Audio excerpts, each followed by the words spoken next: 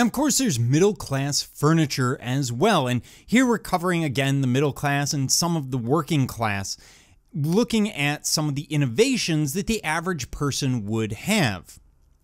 Now, inside an entryway, you would typically see something like this. It's often termed a coat hanger or a parlor or a entry chair, but it's an interesting piece and it's innovative for the time, although they're going to be decorated in a number of different forms. What you have are coat hangers around the side, a mirror, a seat, and usually storage under the seat. The idea is shoes go in the storage, you sit down, you put on your shoes, because of course you don't want to wear them in the house. You can take one last glance in the mirror before you go outside or before you answer the door. You grab your coat, etc., and you walk out the door. You see a lot of these in starting in the Victorian. Through this period, they become very popular in this period from about World War I through 1960. We will see the rise of living room suites, the idea that maybe my living room should entirely match, so I should buy it as a set. Now, this idea of the living room suite has existed since the Victorian. But in Victorian times, you would have 7, 8, 9 different pieces associated with it, between a sofa, the chairs, the tables, and everything else. They're living in smaller homes, especially in the suburbs. And as a consequence of that, what you do is you start cutting down what is necessary for a living room suite. So for many of us today, it might be a couch, maybe a love seat, and a chair, and that's it. Whereas in the Victorian, you would have benches and stools and ottomans and all sorts of other pieces. So we've boiled it down to oftentimes a 3-piece set. We will see the development of the Davenport sofa. Now, we saw this a little bit from the Jenny Lind, that pull-out couch idea, and that's going back to our turn of the century arts and crafts, Art Nouveau. But what's different here is this is a fold out rather than a slide out. And it folds out to create basically a double bed or a double size bed. The advantage is now I can take care of house guests in a house that may not have guest rooms, which would have been very common in Victorian homes, but of course are less common in the post-war smaller houses. And post-World War I, smaller homes. So as a consequence, you get the pullout. And this is, of course, very common as well today. It's very amusing to lock people into them. Don't actually do that. It's probably a bad idea, but it's fun when they're sleeping. Then we see the use of the sideboard, which will eventually transition by the 1950s to a china cabinet. The transition happens because the china cabinet is more useful than the sideboard. We have smaller families in these homes, so I don't need the extra buffet space that a sideboard gives me. But I want to keep up with the Joneses because I'm in the middle class and that's what we do. So I get a china cabinet. And the china cabinets and sideboards of this period, of course, will mix different styles and ideas. These are kind of federal period. Maybe there's a mix of ideas here between the fixtures, the use of the oval decoration, the undulating front.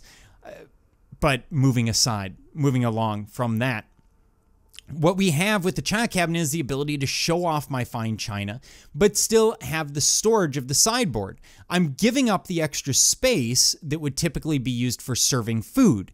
But since I'm not having as many guests and I have a smaller dining room, if any, it just makes more sense to have a china cabinet in the area. Also, we're getting more and more so-called fast and ready-made meals. So think TV dinners and that sort of thing. They're being invented in the 1950s and 60s. So there's less need for that large layout of a big Sunday dinner.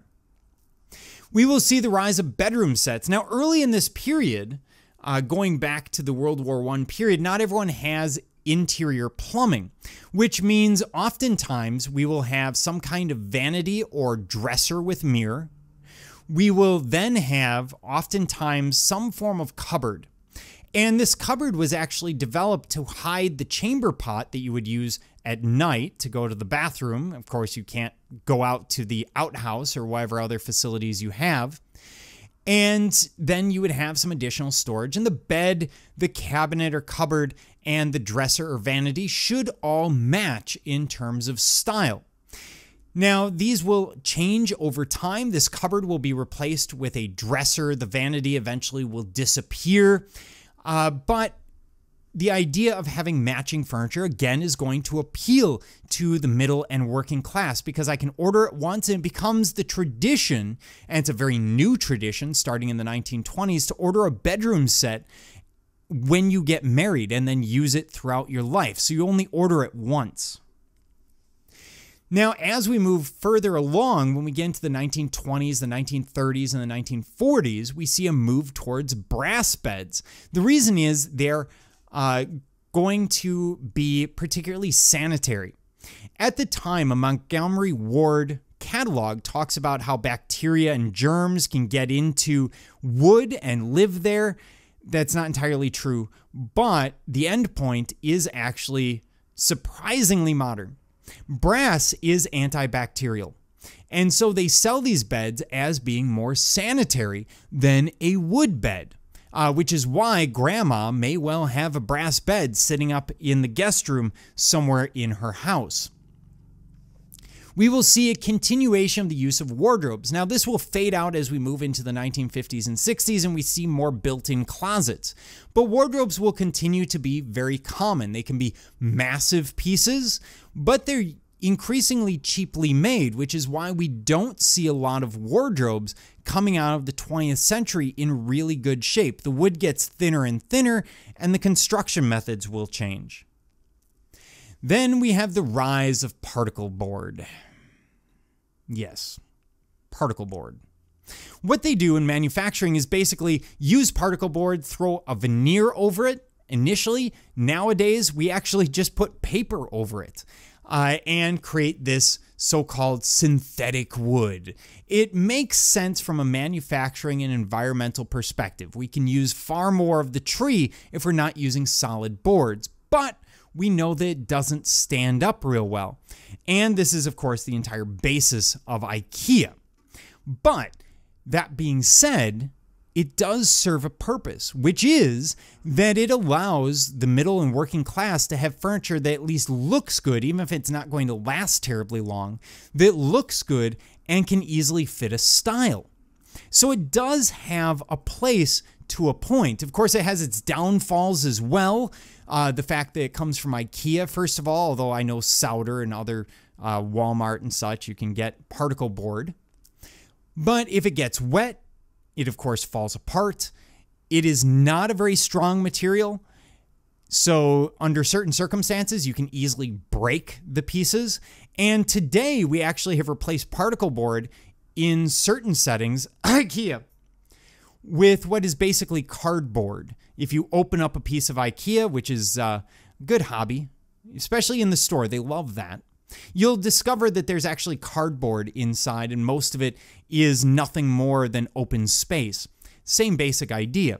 But it does allow the middle classes and the working classes to have the accessibility to fairly modern looking furniture without spending the money for either the material, the solid wood, or the artisan, the carpenter, to build it.